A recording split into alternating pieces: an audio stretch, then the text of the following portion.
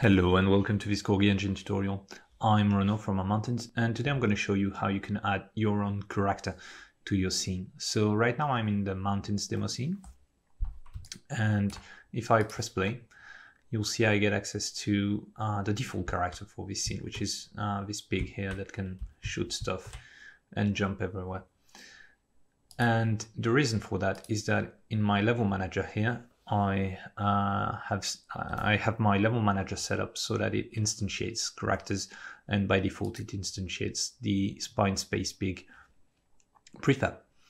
Let's see how we can change that. So if I want to use my newly created character, and let's say it's the retrocopter here in my retro folder, all I have to do really is click on the retrocopter and drag it here, and if I press play, I'm now playing as a powerful helicopter that can shoot in all directions and do stuff. So yeah, it's really as simple. And the reason why we have to let our level manager know that this character is our main character is because the level manager acts as a very central class in the Corgi engine. It's responsible for spawning your character, respawning it after it dies. It's responsible for knowing where it is at all times so that other classes can access it. We're going to see that in an instant. And it's also responsible for knowing the points of entry of your level and the checkpoints. So this class has to know who your character is within a potential high number of characters. You know, like in this one, I have this NPC character. It's not my main character. The cool thing is, before you had to really instantiate it. And in version 6.2 of the Corgi engine, I've introduced a new way of adding your character to the level manager. So let's say I want to use the retro Corgi. I'm just going to drag and drop it in the scene, make sure it's visible. So I don't know where it is right now, but yeah, there we go. So I have this character and I want it to be used as the main character, but I don't want the level manager to instantiate it, at least the first time I play the level. So to do that, I'm gonna, here in scene characters, I'm gonna expand my array and I'm gonna drag and drop my character straight from the scene this time. The retrocopter we dragged from the project. This time I'm dragging the retro Corgi from the scene into the level manager. And you see that if I press play, I'm now playing as my retro Corgi that was in the scene. It's the same one. It didn't instantiate a new one. And it's just working like that. And so this is how it's done when you only have like one character. But if we switch to a multiplayer scene, such as the minimal 4 players scene, you'll see that in our hierarchy here we have a multiplayer level manager. The reason for that is that it does slightly different things.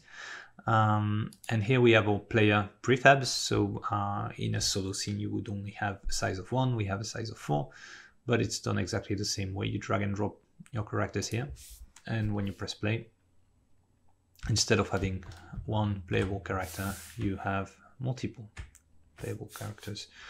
I'm not sure what the controls are on the keyboard, but you can see I'm trying to control more than one character at once. The last thing I would like to show you is how to access your character from any script. So as an example, we're going to create a script, a new one, and we're going to call it delayed jump. And we're going to open that. And here we go. So I'm going to remove that, and I'm going to say I'm going to be using some classes from the Corgi engine and maybe some classes from tools. We'll see. And so what I want this class to do is basically, it's a class I put on an empty object in the scene. It waits for a certain time, and after that certain time, it makes the character jump, the main character, the player character. And I'm not gonna drag and drop the player into that class. That class is gonna go through the level manager to access it. So first I'm gonna declare my delay, so I can change that value from the inspector if I want to. Then I'm gonna say on start, I'm gonna start a coroutine called, I don't know, delayed jump coroutine maybe. And then I'm gonna declare my coroutine, and in it I'm gonna say I'm gonna wait for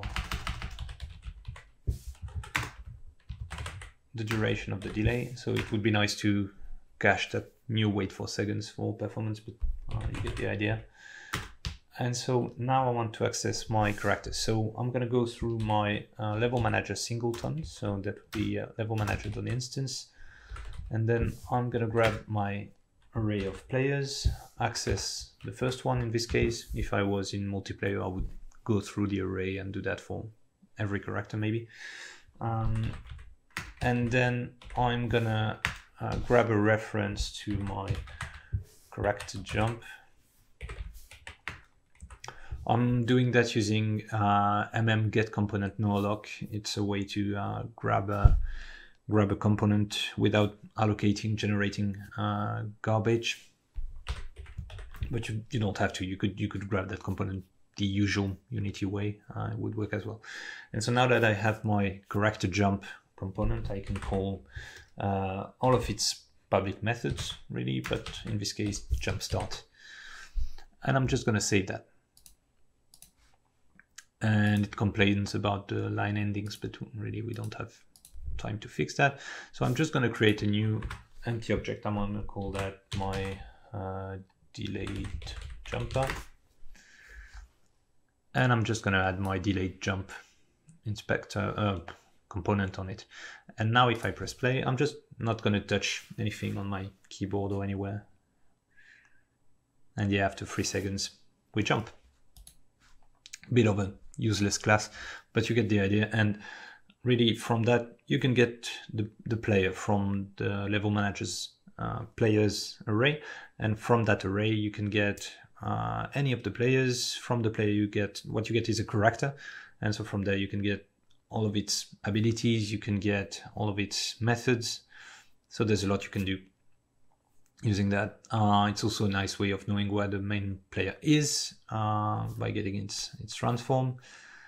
And if you look at the classes throughout the engine, you'll see that quite a few of them communicate with the player in that way. I try to prefer having events to communicate. It's more agnostic and it's more universal, but sometimes this is also a valid way of doing things. I hope you learned something new today, and I'll see you in the next tutorial. Bye.